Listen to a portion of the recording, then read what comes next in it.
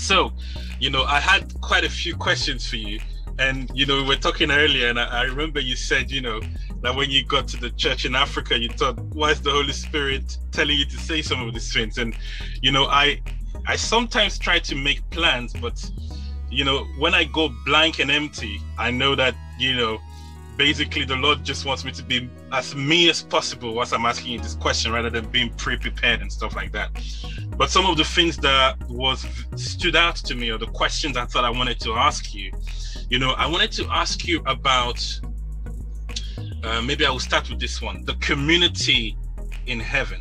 If Jesus spoke to you about the different communities in heaven and their spiritual state, because I know you said, you were going to talk to me about music, but I wanted to find out about, one, the community in heaven, because, in Ephesians, it talks about, the Father, of the families of earth and heaven. So it shows that there's at least family down here and also up there at some point.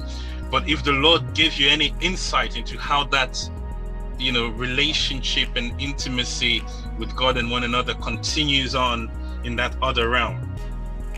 There's one of the things that people mistake is they talk about there's 3 levels of heaven, there's 9 levels of heaven, 12 levels. Well, they're all wrong.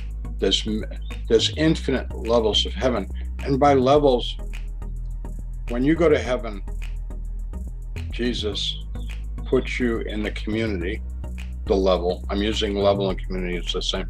Yes. Where you would fit in. Because our sanctification is not completed here, it's completed in heaven. And when we go to heaven, God doesn't do magic. Magical thinking is not how God works.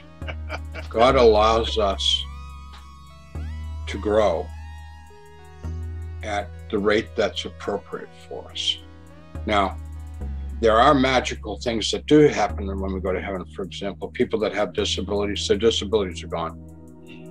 People that were blind, now they see. People that were crippled, now they walk. Everybody in heaven is young and beautiful. Everybody.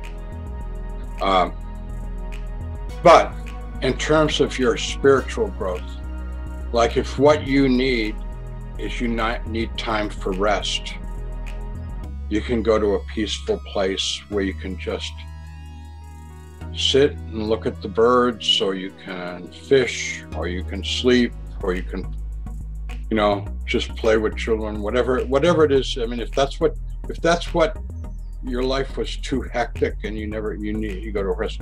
If you have great intellectual curiosity, you can go to like I described what he's showing, like this gigantic library where people like Aristotle and St. Paul and Plato and Isaac Newton and all these great thinkers are, and you can talk with them and explore ideas and find out what's really going on in terms of the universe. You can, if you have family issues you need to resolve, you get to be with family. And when I say family, I'm talking about family you never even knew you had, because we all have a lot of family that, when my mother's mother was dying, she said, "Oh, you're just like my grandfather." Well, obviously, I never knew my grandmother's grandfather. Long time. Anyway, so when I go to heaven, I need to meet my grandmother's grandfather, because she this is like, she's dying. She told me how important it was that I, should know him. Wow, it's impossible. But in heaven, I will know my grandmother's grandfather, and all of those relatives that I never met, and I'll get to understand the whole family and be with my family. And of course, the most important thing that I want to add is that God's love is the energy, it's the reason, it's the ground of being of heaven. So everything is in love. There's no competition, there's no domination, there's no winning. Everybody is loving and kind, and everybody wants everyone to succeed, because success is to grow in love, to receive God's love, and to be able to express that love to one another. We don't learn that very well in this world, but in heaven, and that is our ultimate sanctification, is to love one another. You know, Jesus summed up everything. It's in the Bible, in the Gospel of John. This is my commandment, that you love one another as I have loved you. That's it. That's the whole, that's what we're here on earth to do. This is school. And we have one lesson, to learn how to love one another as he loved. And when we go to heaven, we fully learn what that really, really means. The problem with this world, it's hard in this world to love because there's people that don't reciprocate, don't receive, don't want, they reject it.